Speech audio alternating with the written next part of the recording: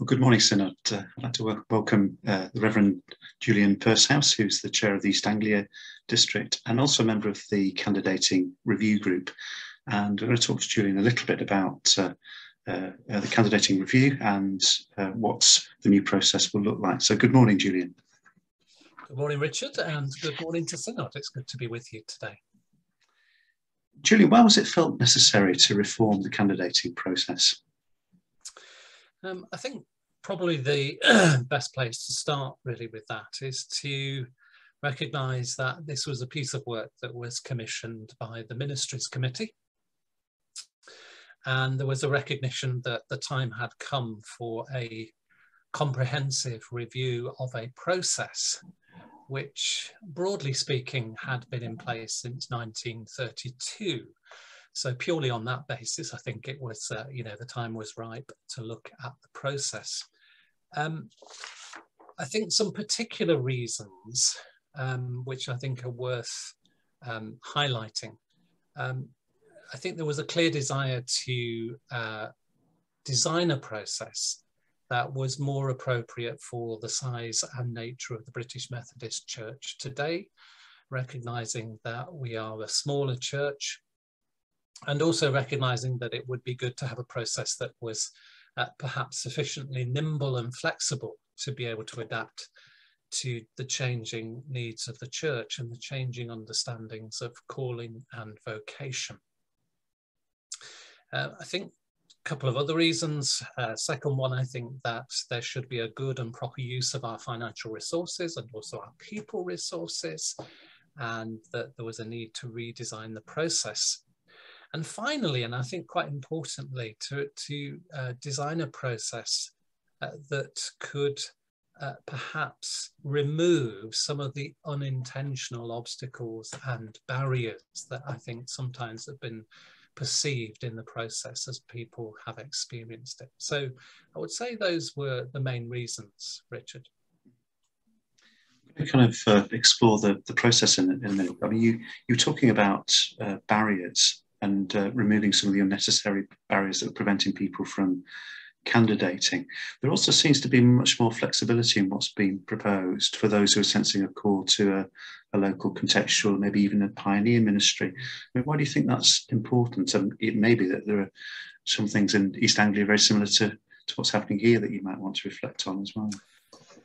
Yeah, I think there's certainly a desire, Richard, when the working group got to work, that we should have a process that was far more flexible and could recognise that calling and vocation is a broad spectrum of things, and we needed a process that wasn't simply perceived as being the route by which you get to test the call to presbyteral or diaconal ministry, recognising that there is a whole raft of ministries nowadays as we think about local pioneers, as we think about development of local lay pastors, and that whole thing about emphasising the ministry of the whole people of God, and recognising that vocation and calling, there is a rich spectrum to that, and that needed to be reflected in the process in order to be able to affirm that and recognise that amongst God's people.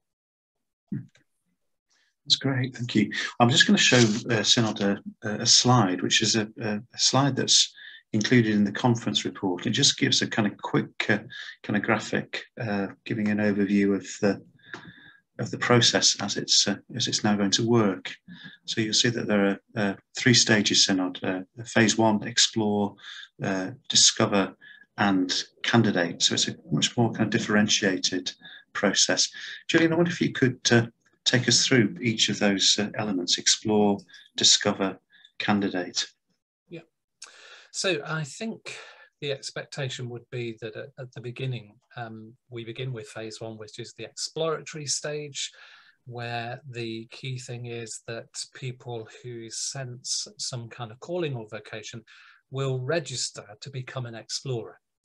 And really the key component of that is they will become part of a covenanted small group of people who will be together for an experience over a 10-month period, when they will be meeting together regularly to learn, to reflect, to share in discernment conversations, And alongside that covenanted programme, there will be opportunities for shadowing experience to be alongside presbyters, deacons, or indeed circuit stewards or local preachers. There will be an encouragement to engage in spiritual journaling. And the other key component in that exploratory stage is that each person will be linked with an accompanist. The accompanist will be a trained person who will be well skilled in discernment and vocational conversation and reflection.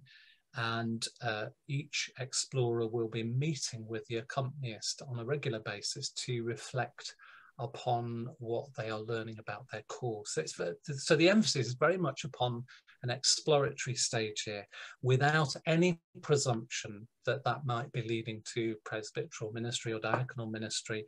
At this sense, there is, at this stage, there is that kind of broad kind of affirmation of call in the widest possible sense. So are there any entry requirements to that, Julian? I mean, certainly for candidating as it's been, you've either had to be a local preacher for presbyteral ministry or a worship leader for diaconal ministry. What's it going to look like now? I think the key thing, Richard, there will be that it will simply be the need to be able to articulate some sense that what one is wanting to explore a vocation, that one has a sense of God stirring in one's life and one is being called to something. And there will be a letter of support that would be required from a superintendent or local minister, or indeed other people that might be relevant to that particular person's circumstances. So the entry requirements to the exploratory stage are, in a sense, are quite low, deliberately so, to make it very accessible. Great, thank you. Yeah. So discover, what happens then? So discover, we move on to the second stage with the recognition that some people may have got to the end of the exploratory stage and felt a calling to a particular kind of ministry that is not ordained ministry. And they may already have been pointed in the direction, for example, of training to be a local preacher or a local lay pastor. For those who do sense a call to ordained ministry, they then move into the discovery stage.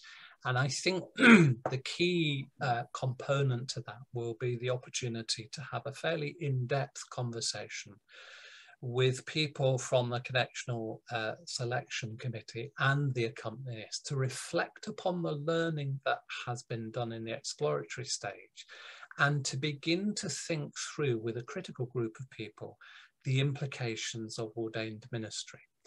So that's the pragmatic side of it, as well as the theological side of it, and exploring the covenant relationship with the church. If then the feeling is that there is a sense of call to ordained ministry, they will then go to the ordained vocational advisory group. And I think the emphasis there is that this is advisory. It will be a group of people who will meet for an in-depth conversation to really reflect upon whether that is the right course to take. The other part of the discovery section is the opportunity of a 3-day retreat, Richard, when there will be a group of people together who will have a fairly intensive 3-day reflection on ministerial calling. So that's the content of stage 2, with the recognition, Richard, that is at this stage it's exploratory and advisory. There are no decisions being made. It's about creating the kind of ethos whereby people can do the good reflection on their calling. So it sounds like there's a lot more kind of face-to-face contact than has been the case in the past, certainly at the early stages. Yeah. Because one of the things the working group discovered, Richard, when we had fairly extensive conversations with other denominations reflecting on their process of selection, was that in a comparative sense, the British Methodist Church and its processes allowed really less time face-to-face. So one of the key aims was to maximise the process by which that was increased, and it has been significantly. So somebody decides to candidate, perhaps having been through that advisory process, they're now required to have been a member for a year. That's the only hurdle they need to to get up and baptised and a member for the year. So they move into the candidating process. What does that look like now? Well, the candidating process, when it finally comes to phase 3, the candidating process will seem, I think for most people who are used to the process we've already had, will seem in some ways a lot shorter and more succinct. There are 2 key elements to it, really.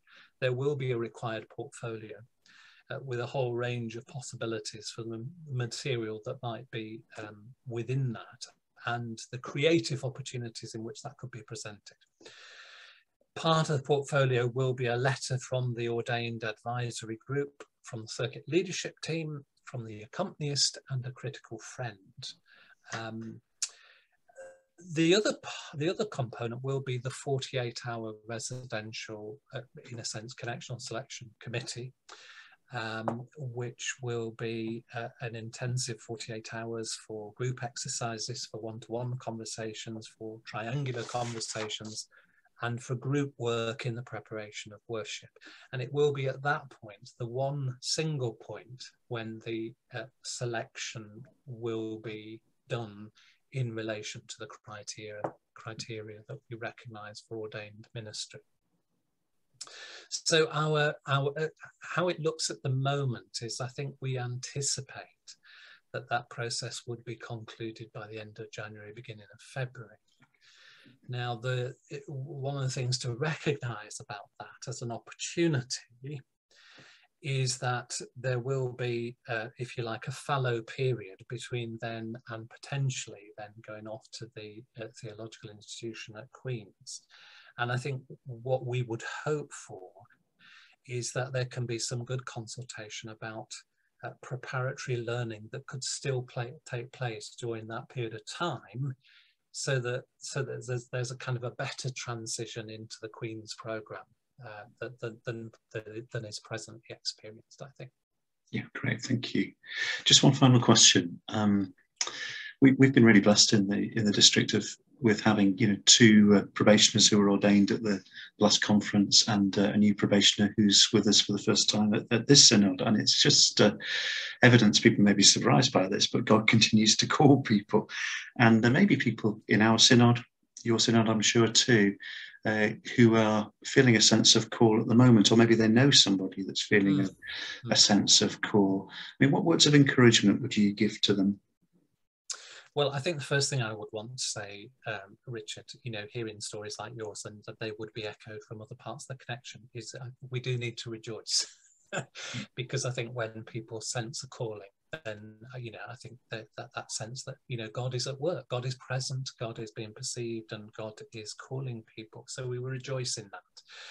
I think in terms of the specific encouragement or advice I might give to somebody is to say that actually, I would encourage people to be having a conversation with somebody who is a trusted, mature, wise Christian disciple who perhaps can hold that kind of conversation well, in which one can hear oneself articulating one's story.